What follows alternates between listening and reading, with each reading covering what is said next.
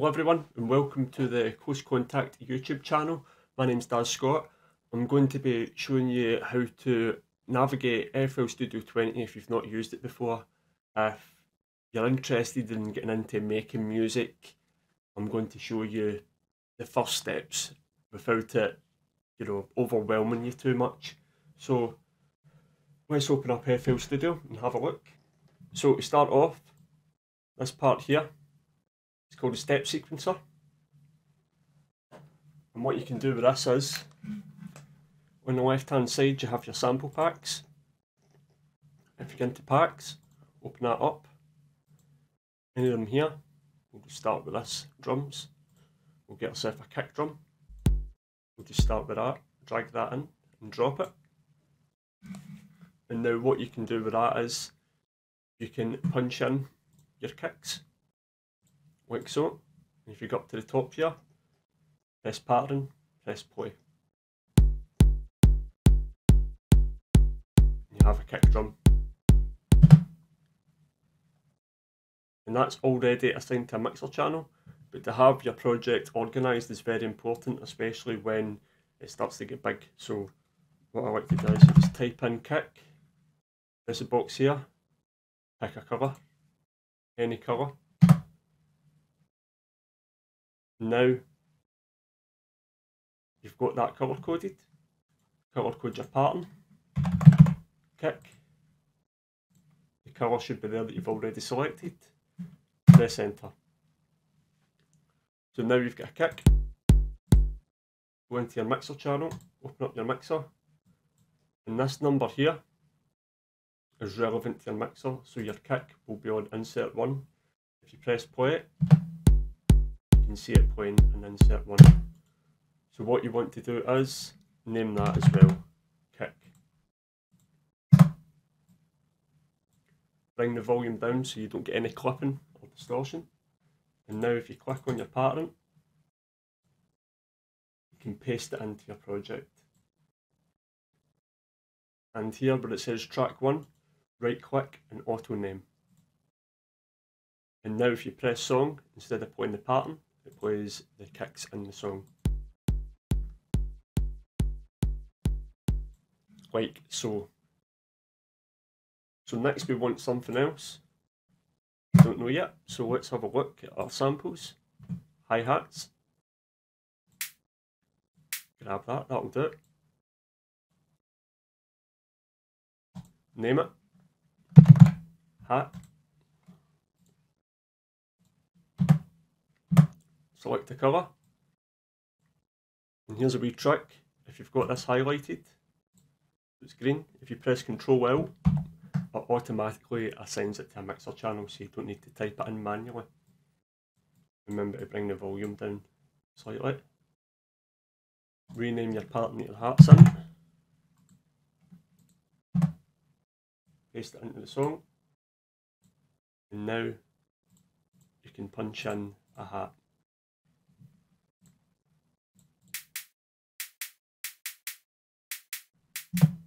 And now if you play this in the song, remember click song up the top, press play. Up the top here, this is your beats per minute. So it depends on what kind of music you're wanting to make.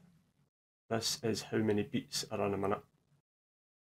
Turn it down to 128, press play. As you can hear, the song is now a lot slower. And you know what, I want another hat in there as well. So let's chuck something else in.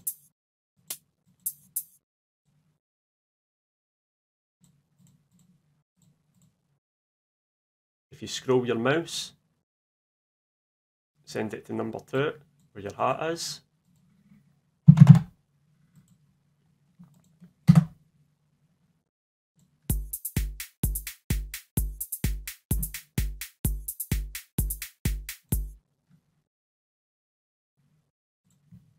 And we'll just put a snare in there as well. Remember, open up a new pattern, snare, colour code it.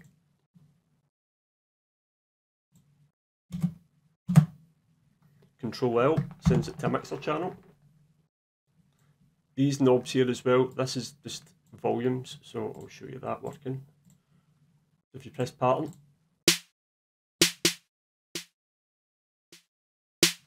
that's just a secondary volume knob instead of adjusting it on your mixer. Me personally, I like to turn them all the way up here and then adjust the volume on the mixer. And the knob here on the left hand side of that volume one is a pan. So if you've got headphones on, you'll be able to hear this.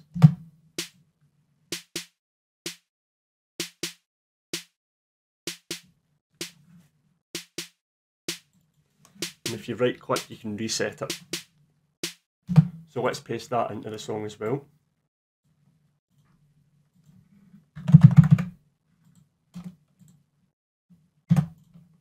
Auto name, play the song.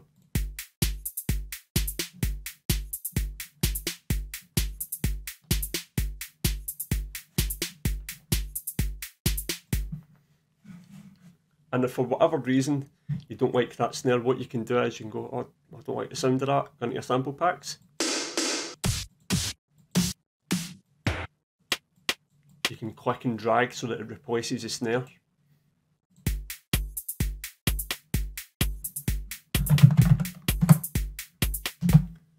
So that's your samples, pretty much. So now what you've got in FL Studio as well is you've got your synthesizers. And if you've never used FL Studio before, this can be quite overwhelming. What I would recommend is just mess around with them, have fun. We'll open up keys, which is just a straightforward piano.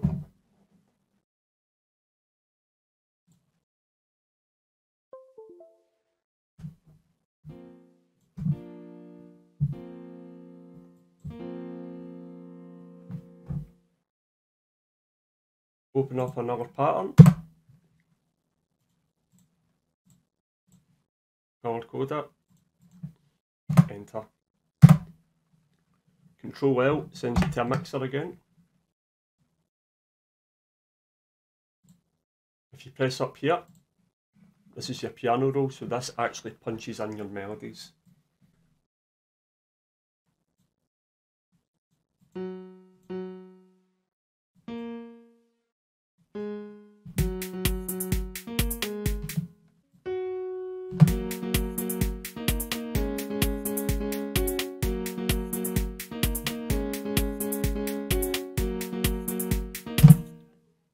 Remember to keep your project nice and organised.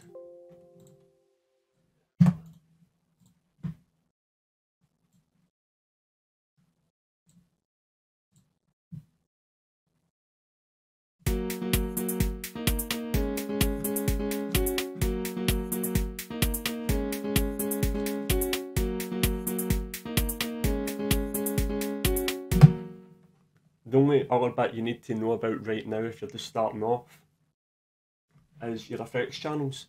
You've got all your different options here. So you have an EQ, you have reverbs, you have delays. So I'll just show you that working. So I'll just pick the snare.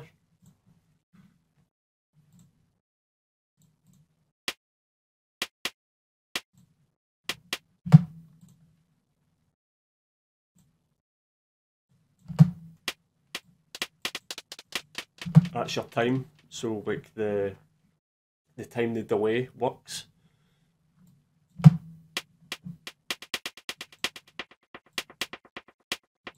Cut off. So that's the delay on it. And we'll just put a bit of reverb on it as well.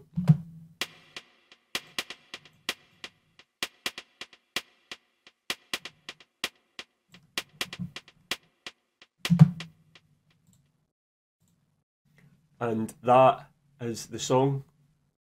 So let's have a listen to this. As I said earlier, you can adjust the volumes. Have different elements like that.